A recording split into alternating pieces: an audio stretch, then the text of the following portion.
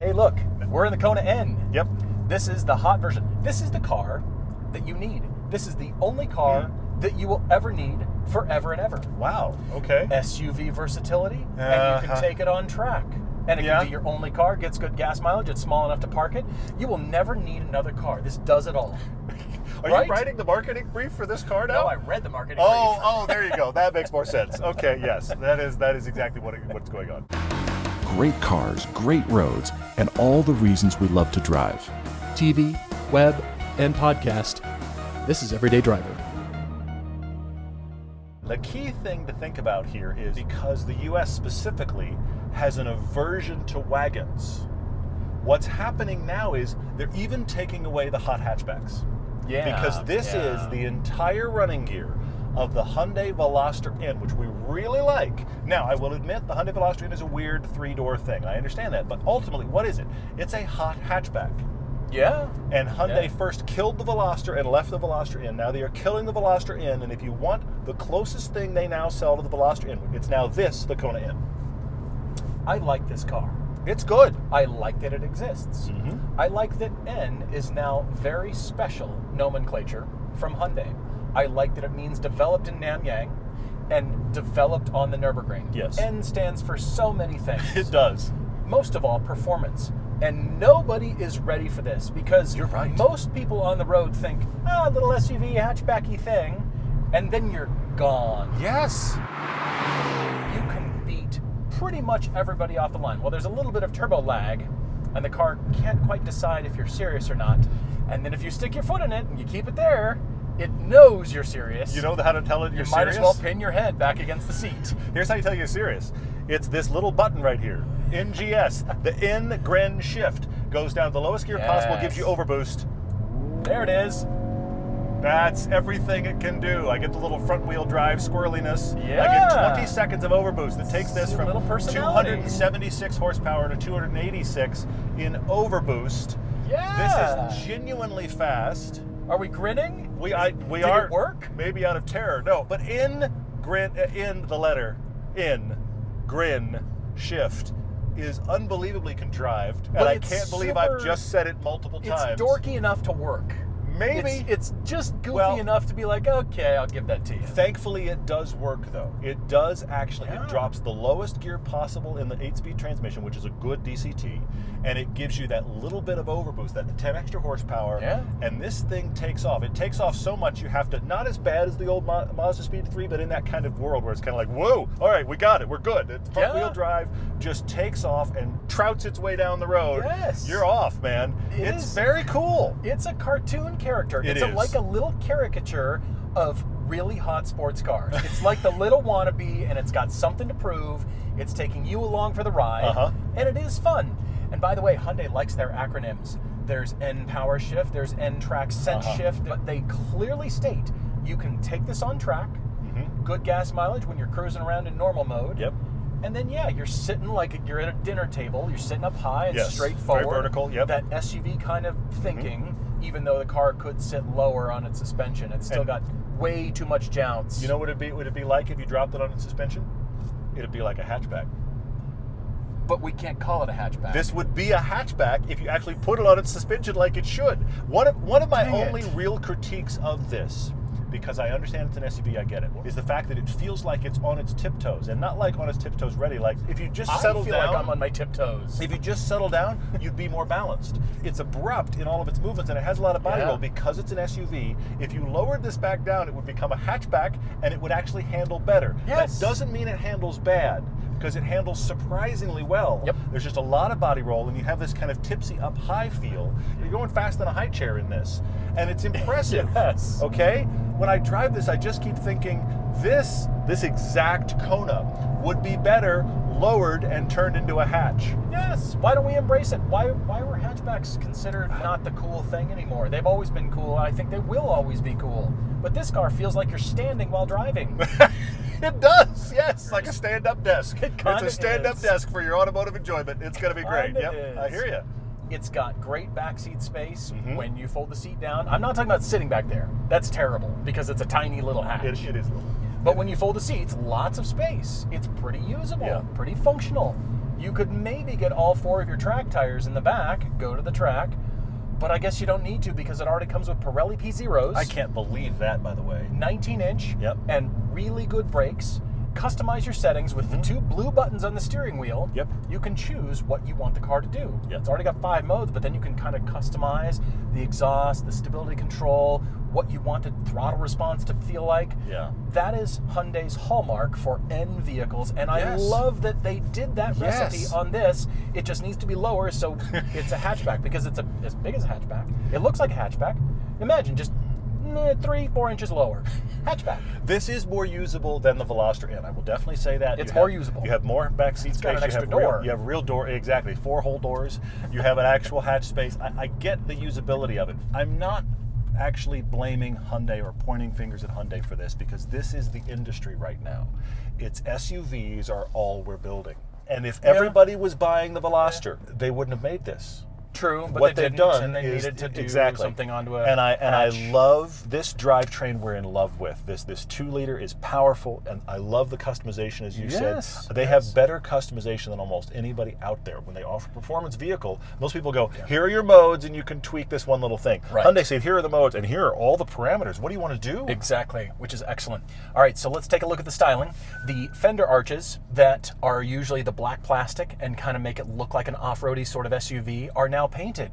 But that means there's 6 surfaces between the hood and the fender just doing things. Lots of highlights, a lot of visual interest. It looks snorty. If you look really close, it looks kind of aggressive, and you think, that's a little bit different. That looks like a hot hatch. Hatch UV.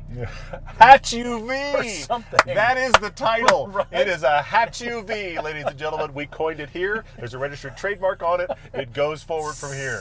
That's it. So look around the back. The lights that you think are the lights are not the lights. Same thing with the headlights.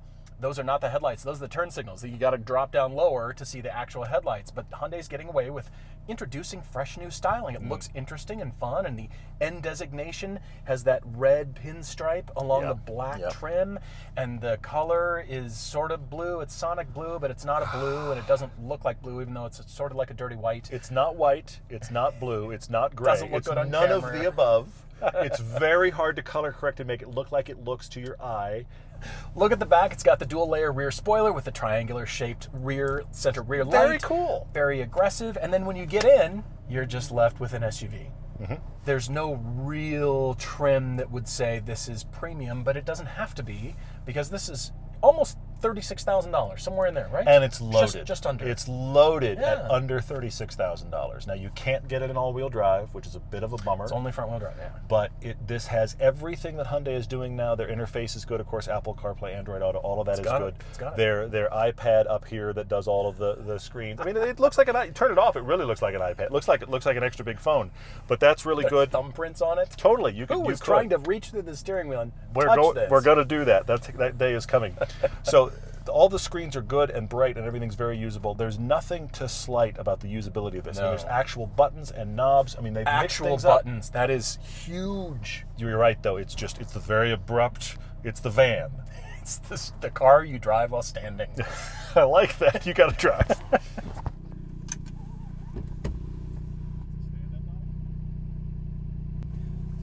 don't know why we're sitting. The most interesting part of the car is the steering wheel. Look around the interior. There's relatable shapes. There's the hot dog shape, and there's a lot of circular shapes, but that's just relatable. It's going to look good. It's going to look fine. There's good textures, and it does feel premium without looking premium. It doesn't feel cheaply made, even though it doesn't look like a premium look interior. like it, but it feels pretty good. Yeah. But the most interesting thing in the car is the steering wheel. So the driver will be having the most fun because they're driving anyway, but still, look at all this cool textures and shapes and colors, and there's stuff going on with this car. The paddles are huge. They're not just little ears. They're pretty large. There's some seriousness about this car. The textures are almost 20 years ago Audi. The good stuff. It does feel good, yes. Actually, really it's good. Great to interact with, for sure. And the seating position is tall, but the seats are really good. They thought about seats over here. That's the good. lumbar, even though that seat is not power. Ooh, got more lumbar over here. I think I'll sit up straighter. Yeah. Can we get you more into a standing position? It's one of those chairs that lifts you up to standing. It's one of those. Pretty much does. Look at the meat. between the floorboard and the top of the seat. Look how much seat there is. They're sitting way up. That makes it the SUV. I guess. Right? The hatch UV. Hatch Here UV. we are. All right, this car is not offered with a manual transmission. Unfortunately, The Veloster was. the Veloster was, and you'd think that would turn it into the hatchback. But they wanted to keep it SUV, keep it accessible to as many people as possible. So that means there is a DCT, 8 speeds with wet friction like a bike.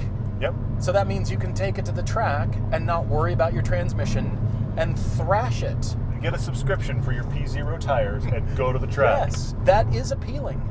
And if this is the car you're looking at for only one car, this is what the Golf R should be. This energy and this feeling and the way it drives and you're in sport mode, it just sort of feels ready to go at all times. You're on boost, and then when you go NGS, I can totally feel that 10 extra horsepower. Yes. Totally feel Well, it. it finds that lower gear and gets really booking, serious. man. Yes, it goes. It definitely goes. That's pretty quick. It's very impressive. The dynamics here are excellent. They're excellent, except that initial turn, you feel like, I'm sitting really tall. For the fact that it is a little SUV and it should be lower. If you take that out of the equation, then this actually handles really well. It does. It's too tall, but it handles great. Reminds you that you're sitting way up high. Yes. If only 3 or 4 inches. Just make that part of the N package, and we're good. You and I are not guys that ever say stance a car until now. Stance this thing. This needs to be stance. That would be perfect. Yeah, chucking into most corners, you're going to surprise everybody. The P0s will grip like crazy. Yes. Everybody would be like, what is that little thing? N what? N line? Yeah. Nope, not the N line. It's the N designation, tuned on track, and that does make it special. And for this price, it could be the do-it-all car. You could put winter tires on here and be fine. Front-wheel drive. Yeah. And I like that it keeps it a little bit lighter, not being all-wheel drive. Yeah, it's 3,300 pounds, which is not very heavy. Not bad. Most cars being shopped for, and most, if not all SUVs you can think of, weigh more than this at 3,300 pounds. That is where the front-wheel drive helps you. This weighs as much as a hatchback, you realize? That's weird. It's kind of like a hatchback. Huh, that's really strange. Those are hatchback numbers. Anyway, the other thing about this that I keep thinking when I drive it is, there's one mode it doesn't have.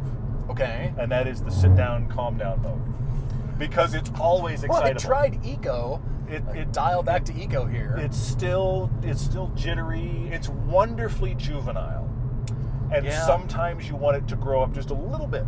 You just want it to grow up just, okay, you're 17 and awesome. I need you to be 25 for the next 10 minutes. Okay? Just stop being juvenile. That setting is not in drive mode. It doesn't happen. It isn't here. But it does mean it's fun all the time.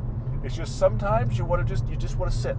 You just want to sit down. See, normal it's still frantic. It's still on frantic edge. is a good word. It is very frantic. It's just ready to go. Which is really fun. But then every now and then you want to be like, you know what I want to do? I need a chill mode. That should be just chill. Should be chill. Yeah. With as many acronyms and contrived names on here, chill would work just fine. In chill? Chill in. Chill in. It needs a chill in mode, Hyundai. It's I like very it. fun. It's just not the car that I want. It's too tall, and if I'm going to get a hatchback, there's other choices on the market. There are. But for the do-it-all car, and it still offers that track thing dangling out here, kind of asking you to chase that, that's pretty special. Not every car company kind of tells you to take your car to the track. True. I'm thinking about competitors to this, and I can think of 3 real quick. This is far more fun and interesting to drive than the Subaru Crosstrek, which is also a hatch UV. Yes. But the Crosstrek... That's a low bar. Like riding lawnmowers are far more engaging. But the Crosstrek is more all-purpose, all-weather usable with the great all-wheel drive system. It is more fun than the excellent Mazda CX-30, but the Mazda CX-30 has a more luxurious feel. Yes. It is much more SUV than the GTI, and the GTI feels more premium.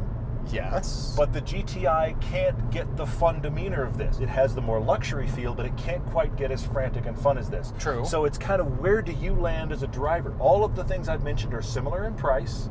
They're all similar in size. This is the craziest of that foursome, for sure.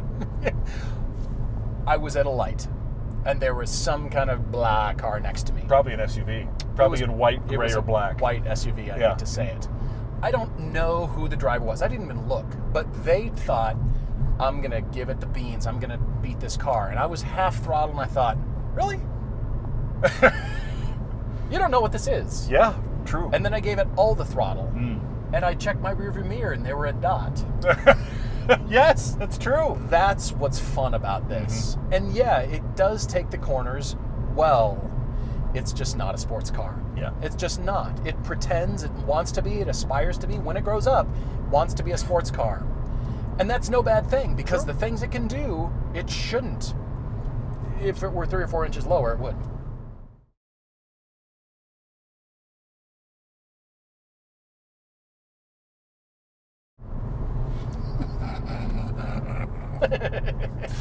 Oh, we have fun. At least we have fun. Hatch UV.